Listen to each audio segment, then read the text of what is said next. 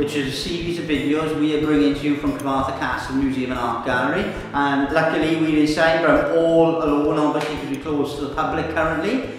But yeah, what we thought would be fun is if we show you parts of the collection, but not only that, we show you how they connect to one another. Because you find yourself often walking around museums and art galleries, I'm sure if you're anything like me, and sometimes you're not too sure how certain objects go together or why they're even in this particular museum in general. But trust me when I say that most museums and art galleries across the board don't display stuff on a whim. There is a reason and a purpose, and that's what these videos are going to be all about, is showing you the connections between all the collection objects, how they connect to the museum, local heritage, and to each other. So we thought we'd start with the collection connections between the various pieces of art in the Yellow Gallery at Cyfarthfa Castle Museum. Because when you walk through this gallery, you might not realise how deep and how important the connections between all the artwork on the walls in this room actually are. So I'm going to talk to you about that for a bit.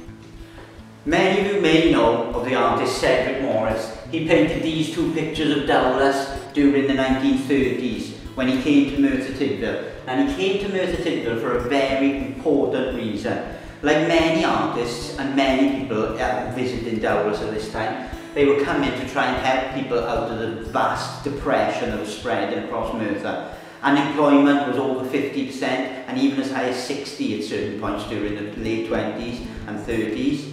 And so when Cedric Morris came to Dowlais, it wasn't by chance that he was visiting Dowlais, he was coming to try and help. He visited Gwenfloyn House in Dowlais, which was owned at that point by a lady called Mary Horsford.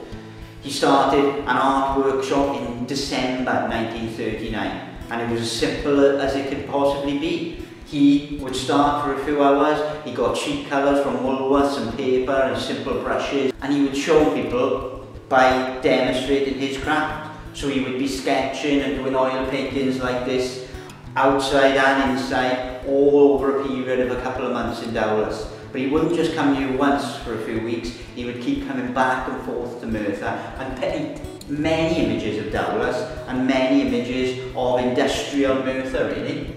And these two paintings were given by Cedric Morris to Gwenfloyn House.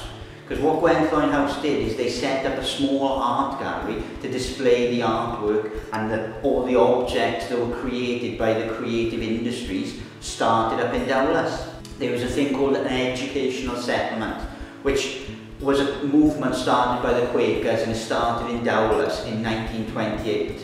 And the whole art movement and educational settlement in Dowlais came from that want to try and educate adults and free their minds from all the drudgery of the day-to-day life up in Dowlais at that point. And so he left the artwork at Gwenfloyn House in a gallery that they had set up in the house to hopefully inspire people. But not only that, he left another piece of work. This piece of work, which I'll show you now. This is Floriat.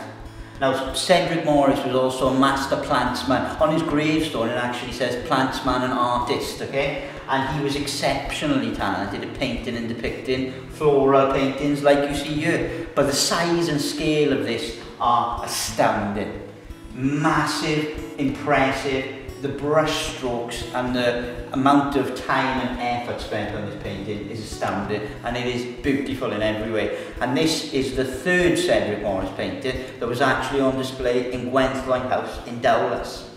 This was left behind to try and inspire people in Dowlais and the surrounding areas to take up art, or even just for them to look at briefly, to take them out of that drudgery of day-to-day life.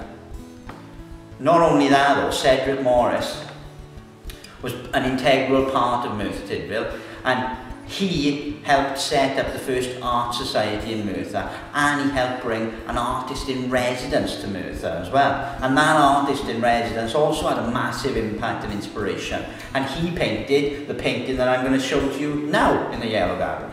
This is the impressively large canvas that was created by the artist Heinz Koppel, a German expressionist artist who fled his homeland and come to live in Britain.